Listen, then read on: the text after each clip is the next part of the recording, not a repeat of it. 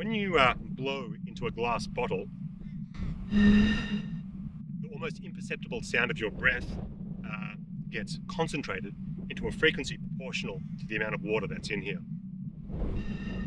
And if you change the length, you change the pitch. Now that's how most antennas work, but not this one here.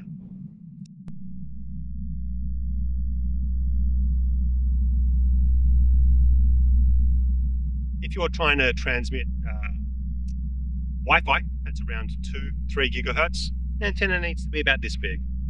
FM radio, 100 megahertz, order of magnitude larger. Trying to transmit AM radio, that's around a little under a megahertz, orders of magnitude larger again. The antenna that I'm standing in front of here at the northwest cape of halfway up the coast of Western Australia is transmitting at 19.8 kilohertz. That is very low frequency. This is a big antenna. It's big in size. We're only getting a little bit of it in shot right now. It's over a space that's over multiple square kilometers. There's 13 masts. It's tall. It's a couple of 100 feet tall, but not tall enough to match the wavelength of 19.8 kilohertz signals. And it's powerful. It consumes about 3 megawatts of power. In terms of its radiated energy, it's a military site. There's not a lot of publications around that. Somewhere in the order of 1 to 2 megahertz. What I can tell you is, looking at my little recorder here, I'm getting a lot of very high frequency noise. You won't be able to hear it because it's at 19.8 kilohertz, but it's just being picked up by the electronics in this device. I came out here with my camera and this magnetic loop to take some recordings. Turns out I didn't really even need this, but this device is getting it just by itself. So today I want to talk a little bit about what this antenna does, how it works, and when I'm back at the lab, I'll go into decoding or at least demodulating some of the signals that I got from that magnetic loop recorder.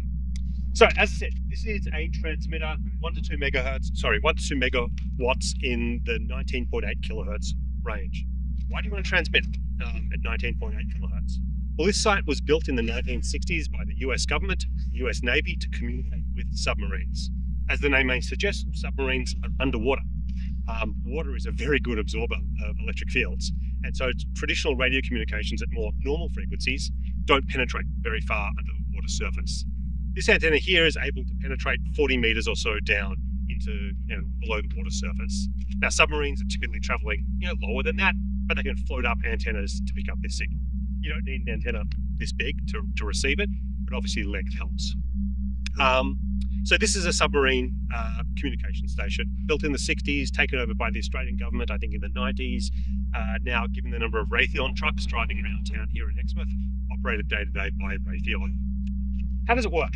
Well, a typical antenna, you want to have at least 1/4 wavelength to resonate, to get that principle of blowing on a glass bottle. Why is a 1/4 wavelength the minimum wavelength for a good transmitter? Well, if you imagine a sine wave, it starts off as 0 and rises up to 1 in a 1/4 wavelength, then the next quarter it goes back down to 0, then to -1, then back up to 0. When you send a signal along a wire and it hits the end of that wire, it's going to reflect back. So you've got the length of that wire matching the at least 1/4 wavelength of the frequency of the AC signal you're setting up. It'll go up, it'll hit the top of the wire, and then reflect back, effectively amplifying the current that's already in the wire, making a very good, efficient emitter of that signal. Now, the wavelength of this antenna is in the order of 15 or so kilometers. The antenna at a 1/4 wavelength would have to be multiple kilometers high. Now, this is an impressive guy, but it's not multiple kilometers high. The way they make this electrically short antenna somewhat effectively radiate at 19.8 kilohertz is by using a very, very large capacitor. The reason why this site is so big is we are standing next to probably one of the world's largest capacitors, at least in terms of area. A capacitor, as you'll recall, maybe, is 2 plates, 2 electrically conductive plates separated by a dielectric. What a capacitor does is it stores charge. Charge builds up on those plates, energy gets stored in the electrical field between those 2 plates, and it takes time to charge up that capacitor.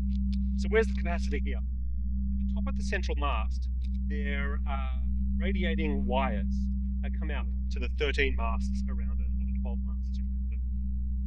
That makes the top plate of the capacitor. The bottom plate of the capacitor is buried underground, about 30 centimeters, I think, underground. There's hundreds of kilometers of copper wire. And so you have a top plate and the bottom plate of a very large capacitor. So the 19.8 kilohertz feed signal comes in, goes up the radiating elements. There's 4 panels around the central mast, each containing, I think, 6 conductors. It hits the top of that panel before the full wavelength. But because of the capacitor, there's time there for that charge to continue, that current to continue to flow as it charges up the capacitor between the top and the bottom.